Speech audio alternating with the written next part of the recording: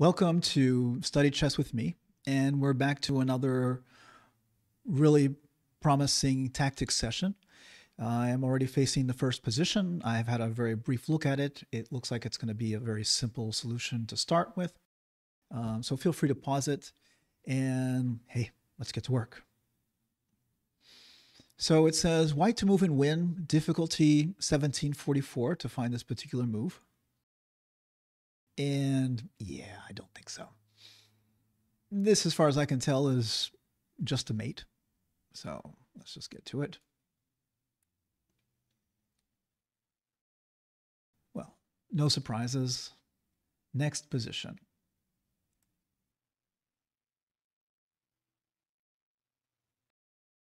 And, well, experience says that this will be the last really easy one. And after that, they're going to start throwing us haymakers. So white to move and win, easy, 1598.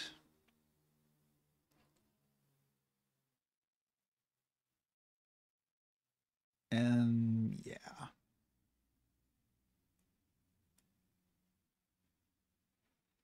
Okay, next position. And you'll be noticing that it's not really giving us any ELO for these solutions. And aha, the first challenge. 2175, black to move and win, tough.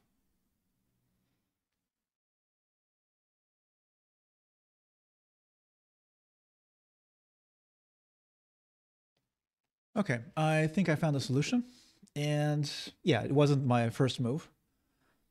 But it does help to know that there is a tactical shot. You just never know, because I've had solutions where I thought maybe my solution was insufficient and therefore I was missing a move. And it turned out I wasn't missing a move. The engine just thought it was +4, and I didn't quite see it that way. In any case, I'll give you my first initial, probably wrong solution, and then what I believe is the correct one, which is actually a lot easier. So my first initial solution was knight takes e5, rook takes e5, queen c6, threatening, of course, mate on h1.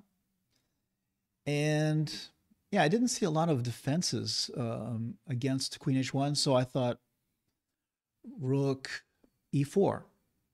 And then my idea was simply queen takes e4, pawn takes e4, rook takes d1, taking advantage of the pin. Rook takes d1, bishop takes e4, and yeah, we've gotten back a pawn, but I just don't see how this would be winning. The thing is that yes, we do win a pawn, but in this position, white started with 6 pawns and black with 5. So getting back a pawn is not exactly that big a deal. In the end, though, I think the solution is a lot simpler. I think the correct move, and let's go back, is in fact queen d4. Threatening simply knight takes e5, and threatening to take on f2 mate. Queen takes f2 mate. And I don't actually see any defense against this. If you play knight g4 to try to protect f2 and remove the knight from its attack, you have bishop f3, protected by the rook on f8. And yeah, looks like game over to me. Finally, if after queen d4, queen e2, it doesn't work because knight takes e5 and you have to choose. Taking back the knight with queen takes e5 allows queen takes f2 mate. So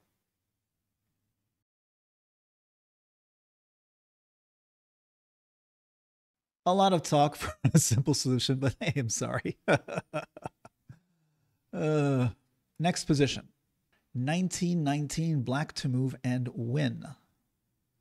Okay. So let's see what we have here.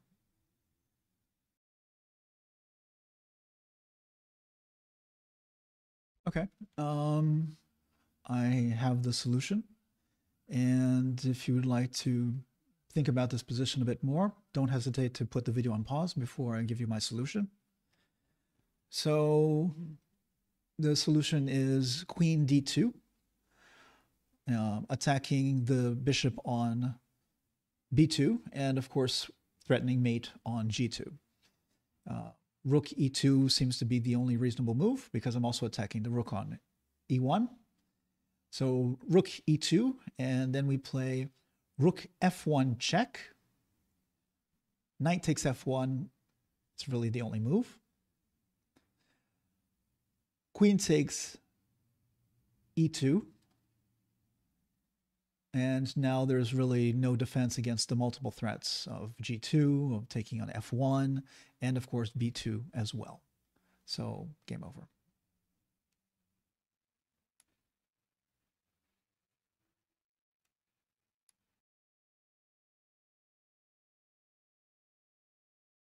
Okay, let's go on to the next one.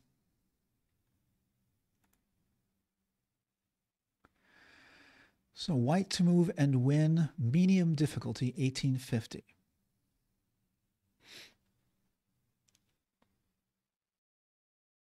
And yeah, that's an understatement.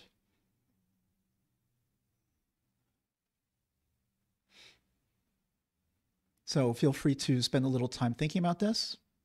Otherwise, it's bishop b7.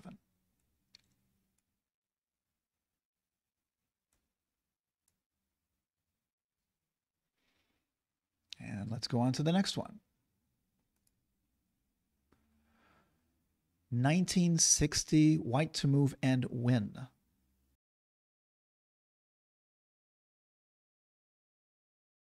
Okay, I could be wrong here. I'm just trying to figure out why I can't take the pawn on b7, which is obviously the move that screams out to be played.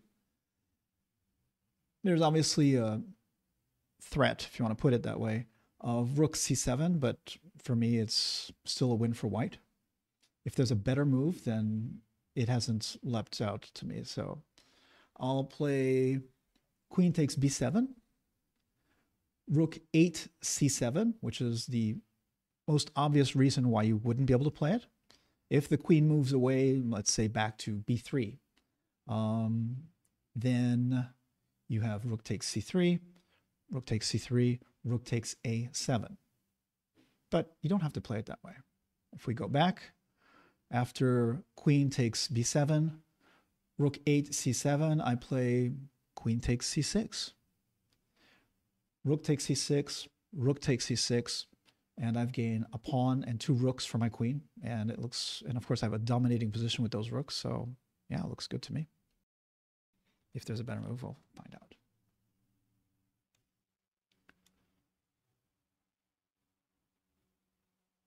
Okay, well, it decided not to actually show these things, but yeah, obviously that's the reason. It's kind of funny that it will give you a position where you just take the pawn and it tells you which, you know, obviously you have to calculate why you can take the pawn or why you wouldn't be able to. And it just says, yep, that was it, solved. Okay. Next position. White to move and win, tough. Ooh.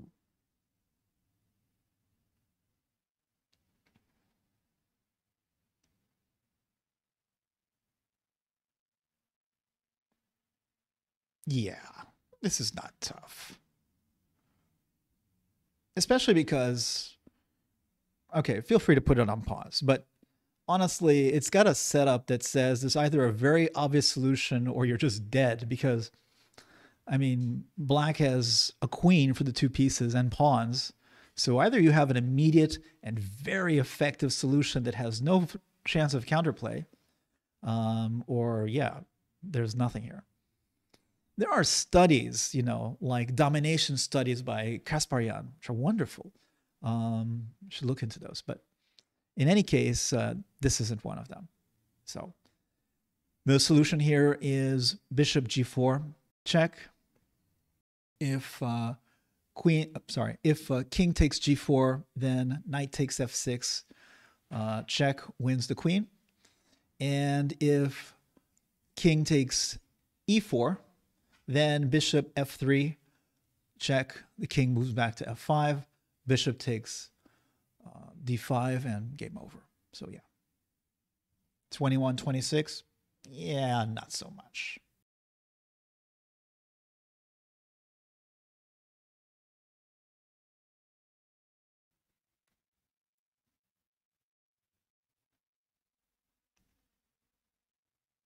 Oh, he wants me to play this. Okay. Well, I stopped my analysis after that because I figured there was nothing left. The pawn on e3 isn't being threatened or anything, but okay. Next position. White to move and win, 2077 difficulty.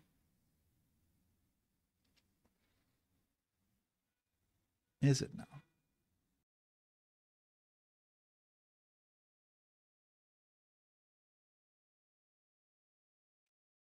Okay, I saw the move I'm going to propose almost immediately.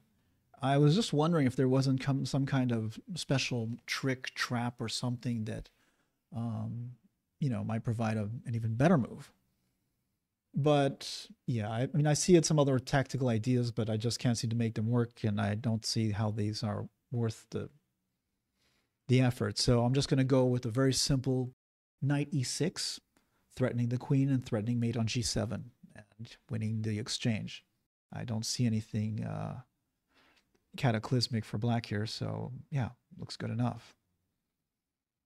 Lines I was examining were based on knight d5, but yeah, I just don't see how these are really worth it.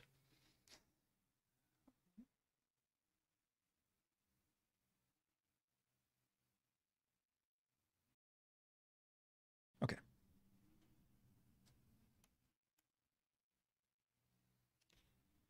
A lot of time spent trying. In a real game, I would have played this probably very, very quickly.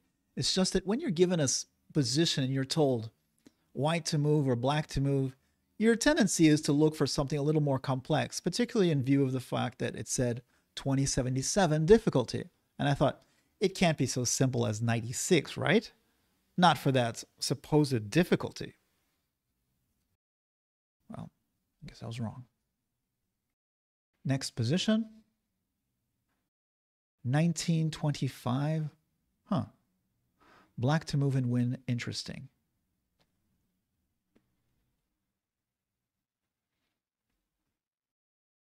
And yeah, this is going to wrap up the tactics session for today.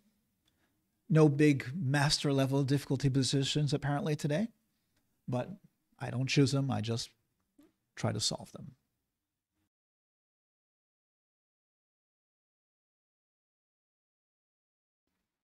So once again, it seems really straightforward. If you'd like to spend a little more time on this, feel free. Otherwise, I'm going to give my solution straight away. And it was kind of glaring, honestly. Rook takes g3 check. Pawn takes g3. Queen takes g3 check. I'm going to say king h1, unless you want to try to hand everything over with bishop g2. I don't see a lot to gain there, but you can do it. And after king h1, f2, threatening queen g1, and it also has the added perk of pinning the knight on d5 with the bishop on b7, avoiding any kind of knight play shenanigans. And I really don't see how you defend it. Bishop g2, queen h4.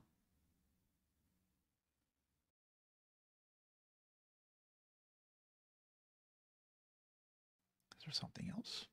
I'm trying to see, but I'm just going to go with it.